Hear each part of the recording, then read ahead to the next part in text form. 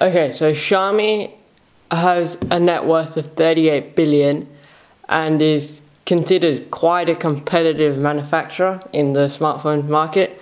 It holds, I think, like 20% of the smartphone market, so a decent chunk.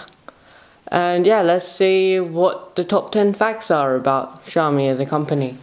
Okay, number 10. At the moment, in 2022, half of Xiaomi's revenue is coming from outside of China. Now, this never used to be like this. It used to be more like a 75% of all income and revenue for Xiaomi was made in China. Changed because places like Peru have taken a 4,000% increase in revenue from Peru in a single year. That is just absurd, and it shows how quickly Xiaomi is progressing. Okay, so number 9. Xiaomi has a voice assistant called xiaomi. I don't think I said that right, but basically they've given handicapped and disabled people a spot at Xiaomi. So there's 41 behind this AI. They train the AI, they do different things with it to help improve it. Now this shows that the smartphone market has not only the potential to create new technology and advancements in technology, it also has the ability to change lives for the better.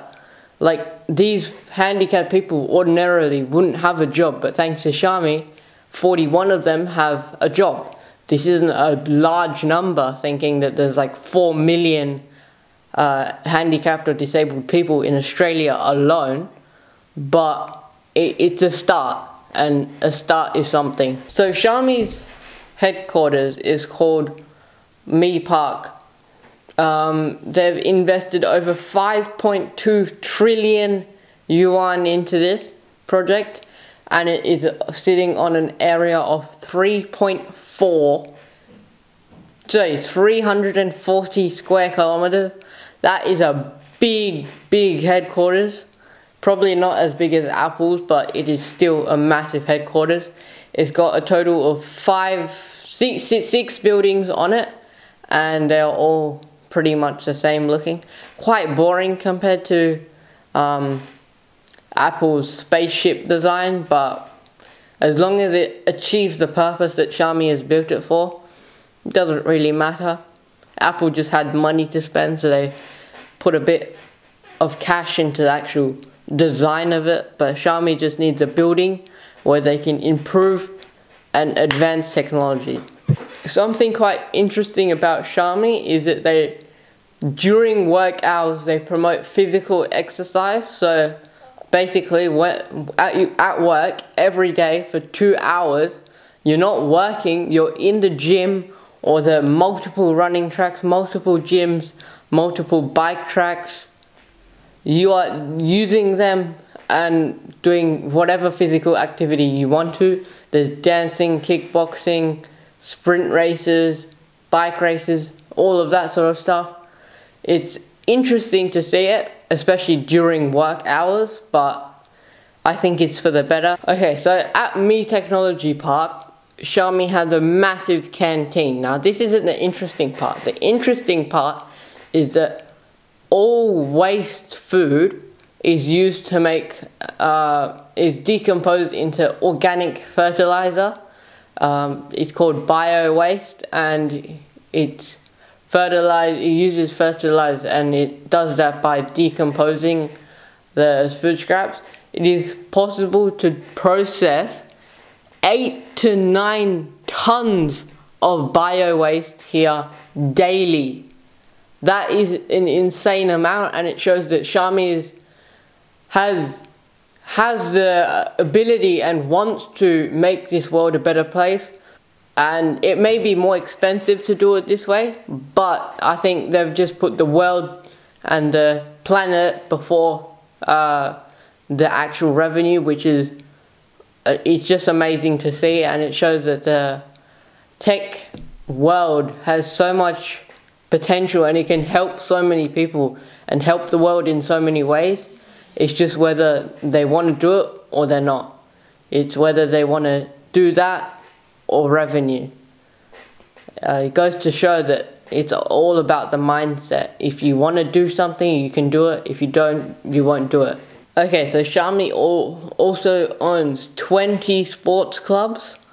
Now these are for sports such as poker, ping pong, running, dancing, kickboxing, whatever. And they have so many people on board that there's proper athletes that are working with them. The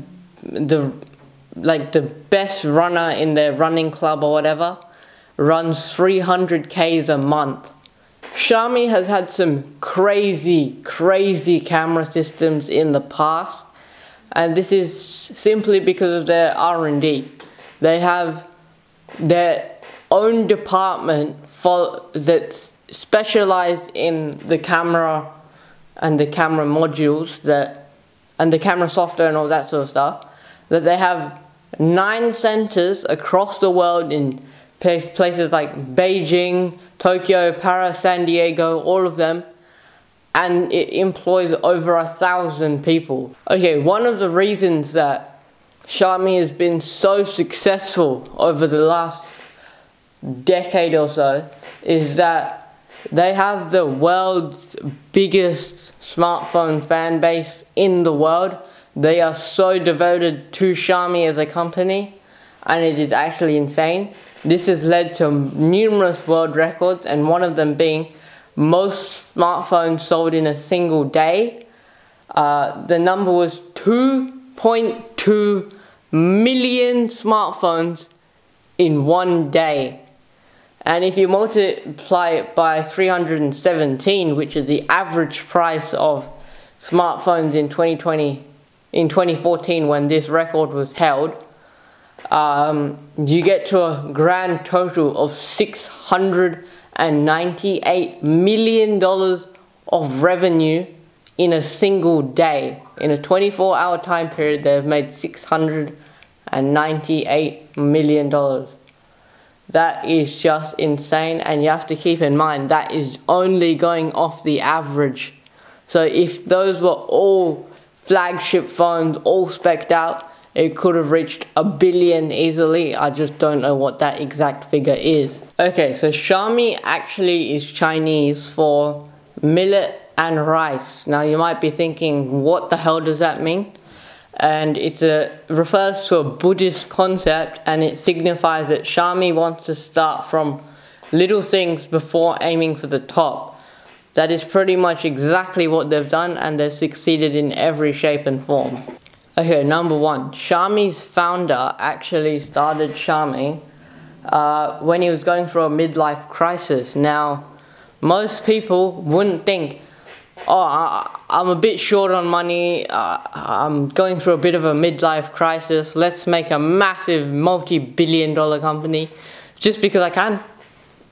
But that's exactly what this guy decided to do, and it's paid off. He's a very successful entrepreneur, and he's living life pretty much, and it shows that there's no reward if you don't put in a risk.